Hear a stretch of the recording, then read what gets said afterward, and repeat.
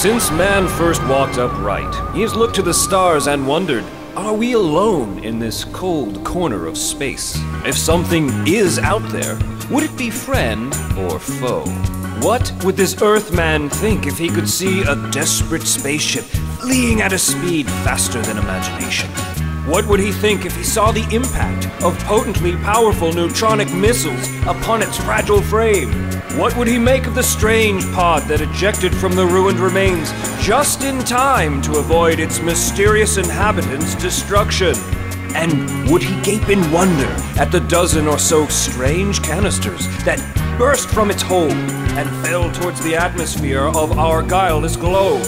What emotion would pass through his mind as he observed these self-same containers as they passed through our atmosphere and fell upon the surface of an unsuspecting metropolis?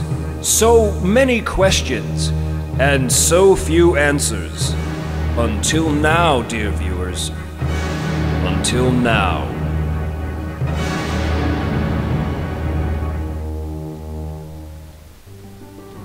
Until now, indeed. Welcome one and all, ladies and gentlemen. This is the Skyrider, and I welcome you to this, my first Let's Play. This is Freedom Force. Freedom Force, ladies and gentlemen, a brilliant little strategy RTS squad-based sort of game. That is an official genre, in case you're wondering. And yes, this is going to be the first. I'll be playing through this, and I would love to hear your thoughts. I'm a new Let's Player to the Let's Playing community, and any thoughts that can be offered would be greatly appreciated. As I said, this is as you can probably tell from the rather brilliant intro there, this is a superhero-based game. We have various characters. We have the fearless leader here in the front in the Stars and Stripes, the Minuteman. To his left, from his point of view, that is, we have Man o' War in the eye patch there. Man o' War, Sean Connery-like Man o' War. We have the Alchemist, with the flame orange hair there, the Jean Grey of the story, and down there in the bottom left we have what is quite possibly the best name in all of any superhero universe, the Man-Bot. The Man-Bot, ladies and gentlemen, that is his real name, trust me. We will meet him later on. Man-Bot. that's just brilliant. As I'm sure you can tell from the cutscenes, it's a very humorous game. Well, to me at least, but then, I always have been an eccentric. But enough of my mad ramblings. That's not what you came here to see. Well, maybe it is. I am known for my mad ramblings after all, but I digress, I apologise. To begin at the beginning, ladies and gentlemen, I give you the first cutscene of the game. Enjoy! The secret origin of Minuteman. An old man sits on a park bench, thinking of a time shrouded in the past. His name is Frank Styles, and he was once one of the brilliant young scientists who worked on the Manhattan Project. The Manhattan Project, the secret experiment that ushered in the wonders and terrors of the atomic age. It was his work that helped secure America's position as the leader of the free world. But Frank's memories are tinged with bitterness. He was thrown off the project when he accused one of his fellow scientists of being a communist spy. And now he sits in this park, every day feeling a little older and a little more useless. Just a minute. I recognize that man. It's O'Connor from the Manhattan Project. They never did believe me he was working for the Reds. But who's that suspicious fellow he's talking to? It looks like they're making some kind of secret exchange. I better move in closer for a better listen. Have you got the documents? Do you have my money? By Lenin's ghost. Is that all you Americans think about? The almighty dollar? Damn, I've been discovered. Idiot! You've been followed. Up to your old tricks, O'Connor? Do you know this capitalist fool? This is an itch I've been waiting to scratch for 20 years. We must flee before we are discovered. Come on! Bullet entered my heart, fading fast. Wait, statue of the Minuteman, glowing. as if it were calling out to me. Power surging into me. I am growing younger. Body bursting with strength. Feel like I could lift 1,000 pounds. That statue must have been hit with some fantastic kind of energy. But it's fading. It must have completely transferred it into my body. I don't know what will come from all of this, but I must use these new powers to help my country fight her enemies within and without. Those Reds might have killed Frank Styles, but they're about to meet a Minuteman.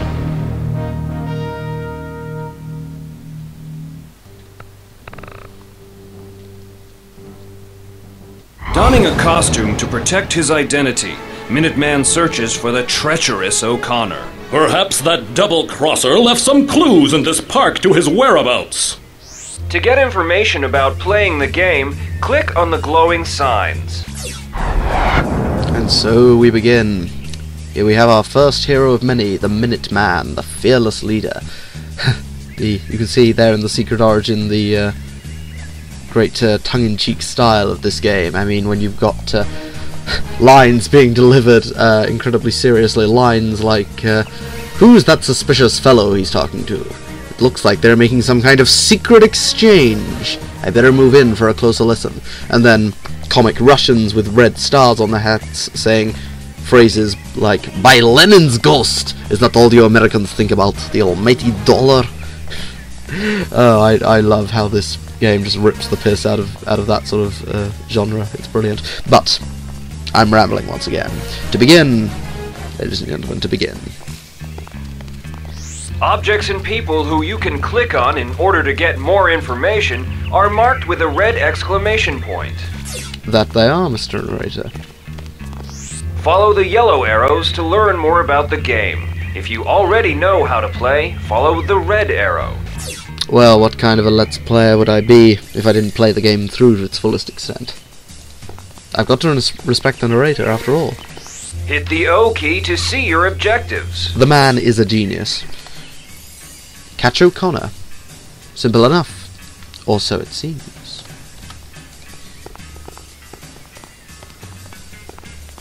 When you left-click on an enemy, you execute your default attack. Try it on the thug ahead. To down the first thug of many. Right makes might. Batter up to victory. Boom! Down he goes, the first of many. And of course, this is another advantage of playing through the tutorial level. You get to knock out all the thugs, which will grant you prestige, which is a very important element of this game. The status bar in the bottom right shows details on the target object. Move the pointer over the thug ahead to examine him. So here we have Thug with Bat, 30 HP, 170 pounds, a hoodlum armed with a baseball bat. Not for much longer, my friend. Fear the power of the Minuteman. Stunned. To victory. No more! I'll squeal! This thug has surrendered. Left-click on him to interrogate. You will yield before the power of the Minuteman, Thug with Bat. I don't know where O'Connor is, but Louie might know. He's down on Concord Street. How convenient. Smashy smashy. Freedom! That's one thing to note in this game. Once you've interrogated the enemies, make sure to knock them out, otherwise you won't gain the all-important prestige. Right-click on a target to bring up the command menu. Like so. So here we have the various commands available, the different abilities. We will be going through those later on. For now, we'll just smash people. Right makes might. Panicked! Run away! Isn't that cute? And victory. boom! Down he goes. When using the command menu, the status bar shows details on each option available. Strike for Freedom is weaker than Smash, but it hits multiple enemies. Strike for Freedom, one of the many fun powers that allows you to send enemies flying. So, watch this. For freedom! Whee! Oh, two at once and one of them gets Right panicked. makes That's always fun. For Patriot City! Dodge. Bah. To victory! Ha! Down you go. Run away! Run away! Time for some Patriot clobber. City! Oh, beautiful. Just beautiful. The purple bar on your portrait shows how much energy you have. Minuteman will stop attacking when he runs out of energy. You can force him to keep attacking, but this may stun him. Be careful. Be careful indeed. I can't tell you that the amount of times that I've been fighting a boss, my vital hero has run out of energy and has stunned themselves, and the boss has then cruelly destroyed them, as it is in the nature of supervillains to do. Try striking this boulder to pieces. You may run out of energy while doing so. Take that, boulder. Your evil is unwanted here. To put a bit of foreshadowing in for you there, ladies and gentlemen, for those of you who know this game. Ooh, a shiny object. Tell me, narrator, own wise and powerful narrator, what does this object mean for us? Energy X canisters can restore your energy, or give you other bonuses. Beautiful. So we see here this is a power canister which restores your energy. For Minuteman that's not so much of a problem because he doesn't tend to have many high energy attacks, but for others there are certain attacks that will consume a hell of a lot of energy even on their normal power settings, so you'll be begging to find those with other heroes. Check how much energy a power will use from the energy bar attached to the command menu. Be careful when it flashes. Be careful when it flashes, yes. That was a warning that was put out on me by the police. What? Sorry. What? Oh. Bugger, sorry, did I share too much? I've got to stop doing that. I do apologise, ladies and gentlemen. You can hold down the right mouse button and drag the command menu around. This makes it easier to target moving enemies. Try it now. How dare you, sir. You attack an innocent civilian of Patriot City. Feel the power of smash! You saved me! Thank you! That's okay, madam. Just stick to the main roads from now on. Well, I say main roads, but it's the middle of the park in the middle of the day.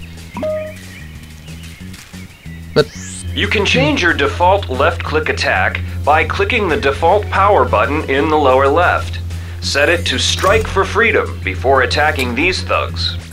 look, vigilantes say that sort of thing all the time. I would know. I'm a vigilante. No, honestly, I am. Trust me. I know what I'm doing. Really. Right makes might. Whee! Flying people. That's always fun. And again. Justice. Eat this. I'd rather not if it's all the same to you. It doesn't conform with my diet. Hey! For Patriot City. That's just For mean. justice. Ha! You thugs with bats are no match for the power of the Minuteman and his eagle-themed staff. Set your default attack back to smash if you want to avoid running out of energy by accident. Always a good idea. The Americans. I'll let you guys interpret what I mean by that. I do actually love America. I have an uncle who is American. You can talk to everyday inhabitants of Patriot City by clicking on them. They may have interesting things to say. But much Who like... is that guy? Looks like trouble. Don't interrupt my monologue, thug with bat. Take this, sir. Victory. Ha! You didn't even get to finish your taunt. So yes, citizens of Patriot City may have interesting things to say. And with regards to my previous comment, as you can probably tell by my sickeningly posh English accent, I know how easy stereotypes are to parody. The streets ain't safe no more. Well, as the helpful marker said, the citizens of Patriot City may have interesting things to say. It's a possibility. Sorry, I'm just scanning the park looking for any more wrongdoers that Minuteman can free from their state of consciousness. Shh. You know that statement made sense. You just don't want to admit it. So, behold the power of vandalism as I smash down this gate to continue into the Patriot City itself. For Patriot City. The gate was evil. I had to destroy it. And on that note of destroying the evil gate, I have a suspicion that the time limit may well be up, or indeed very well run over. So, ladies and gentlemen, next time we will continue into Patriot City in search of O'Connor and destroying all of his minions that we can, who stand between us and true justice. It has been the Skyrider, ladies and gentlemen. Farewell until we meet again.